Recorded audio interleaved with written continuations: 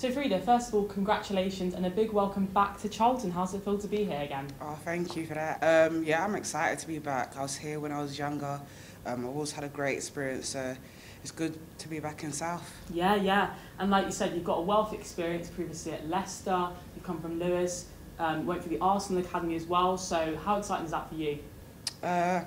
It's just been like a great experience, just being at all different clubs, just playing. But I'm ready to really kick on and have a good season.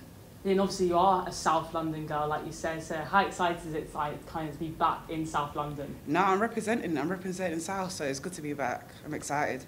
And obviously you're a forward attacking player. What are you looking to implement here whilst you're with the Addicts? I'm just looking to create, produce goals, assist, and just have a good time on the pitch. And obviously Charlton placed 5th last season, top half of the table, club with great ambitions. So how excited are you to get in and be part of that? Oh, I'm really excited. We're going for the league this season, trying to win it.